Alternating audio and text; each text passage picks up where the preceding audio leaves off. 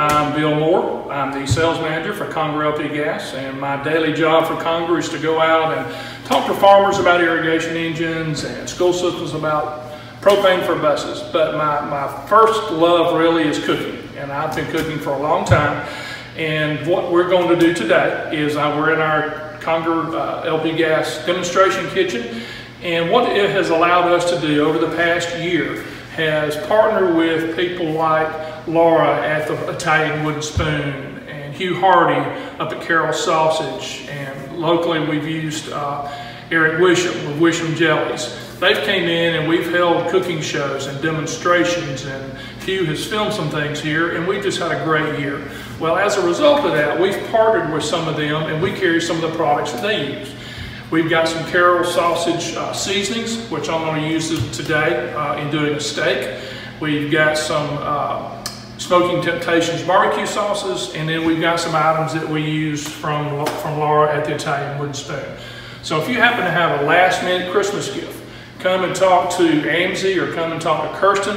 We've got 25% off on all of these items.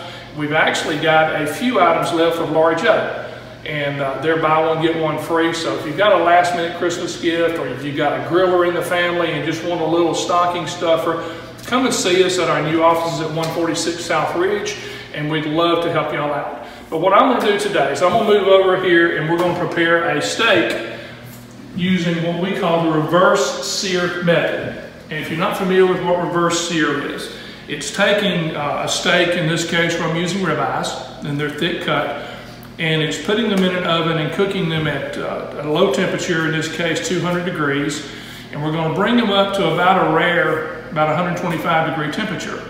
Once they get to that temperature, I'm going to take them out, and we'll take them and actually finish them off in a cast iron skillet with some butter and seasonings, and we'll bring them up to either a rare, a medium, whatever temperature you like. You can adjust your cooking times accordingly. Well, so today what I'm going to do, I have got 2 ribeyes. These are thick cut. I went ahead and cut them in half. These are big enough so that there's really more than enough for one person. So what I'm going to do is I'm going to use 2 of Hugh's seasonings. One of them is his steak seasoning. Very simple. I have actually patted them dry so that the seasoning will actually stick. And then I'm just going to cover it really good. And you may think it's a lot, but really once you get it in there, once you get it in the oven, it's going to actually absorb into the steak. So whether it's some of these seasonings or some that you like, just go ahead and use it liberally. This is a big piece of meat, and I promise that it's going to finish out fine. I'm going to do a couple of these in the steak seasoning. What it's going to allow me to do is I'm going to cook these to a couple of different temperatures. Personally, I like my stuff more from the medium rare to rare side.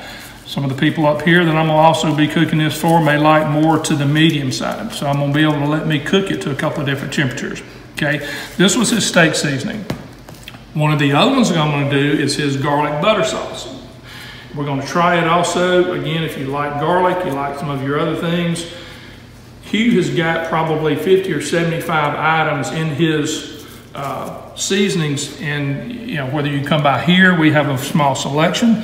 Whether you go to his Ashburn or Sylvester offices, where he has things in stock up there.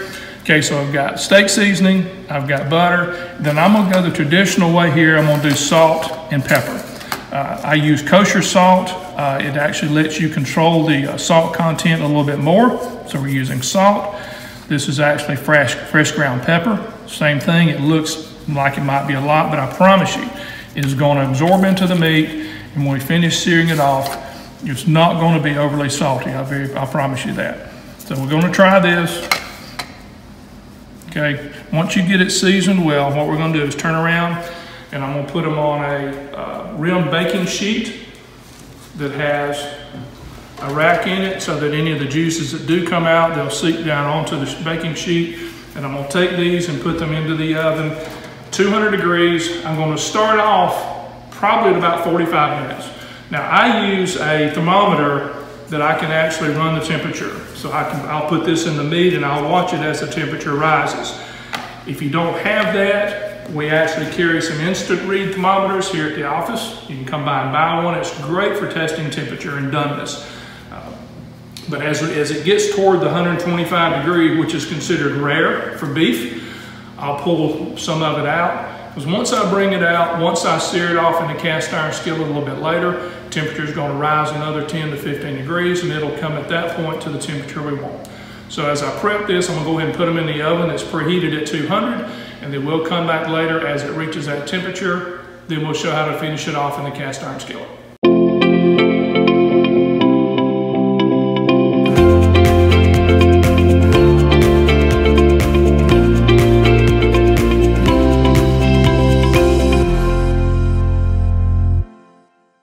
Okay, welcome back. We have been about an hour and 5 minutes now. The steaks have gotten to probably about 135 degrees, which is a medium rare temperature. I'm gonna take them out. What I'm gonna do is I'm gonna take them and finish them off in a cast iron skillet.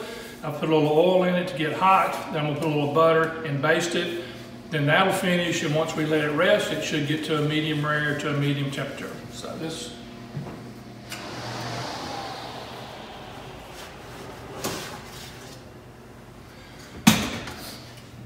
Okay, so as you look at the steaks, you'll see that they're not browned yet, but they're done internally to around 135 degrees.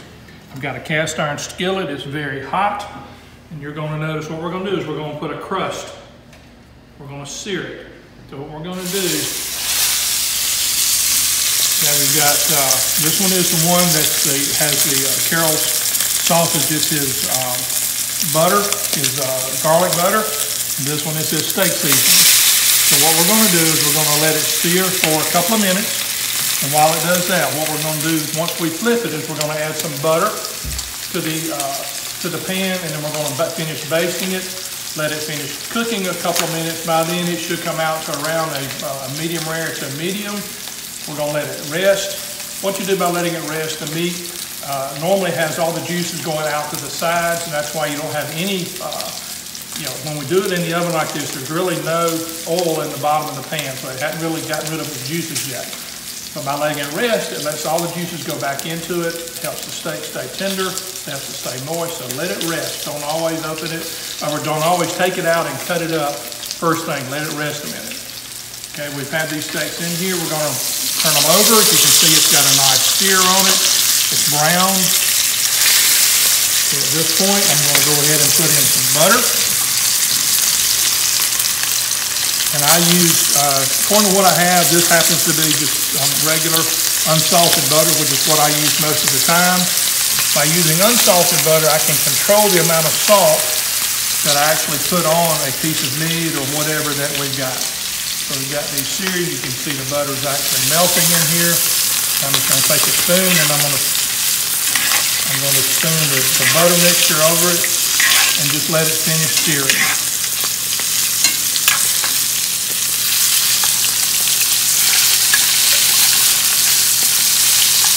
Now, the rule of thumb in cooking, butter always makes it better. The only thing better than that is bacon fat. So other than that, we're going to be good with this right here. So what we're going to do is going to finish it. And it doesn't take long, a couple of minutes. After that, it could possibly burn or the butter could burn.